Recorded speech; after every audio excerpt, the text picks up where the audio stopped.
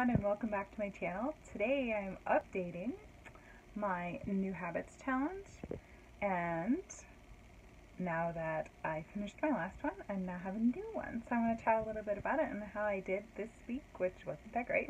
But I'm going to go through the three things if I can remember them.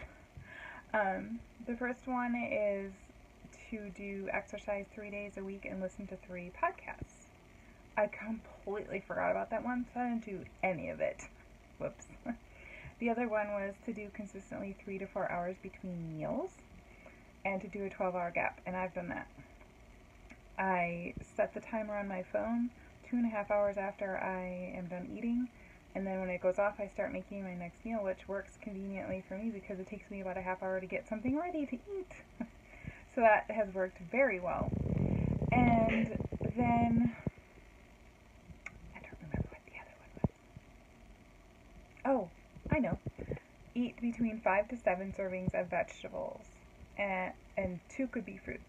And I think yesterday was the only day I didn't have 5 to 7 servings. I'm doing my best to get in a smoothie that has some, and at least 1 or 2 vegetables in whatever dish I'm making to make sure I get a variety of vegetables. But that was one of the things that I struggle getting vegetables in a variety of them. I'll get like a whole bunch of broccoli or carrots or whichever vegetable it is, but I will only eat one. So I need to get better about that.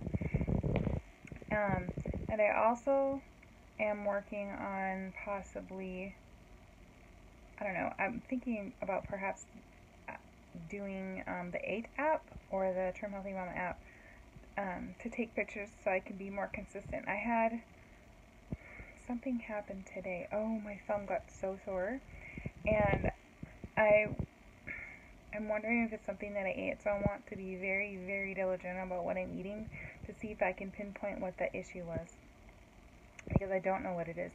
I know that eggs bother me, unfortunately, so I don't have fried eggs very often, so I'm just trying to figure out what things work for me and what things don't. So anyway, that's an update on my New Habits Challenge. I don't know about you, but it helps me be consistent and work on some things that I know I'm lacking if I have a challenge. Maybe it's just me, but that's just how I'm wired.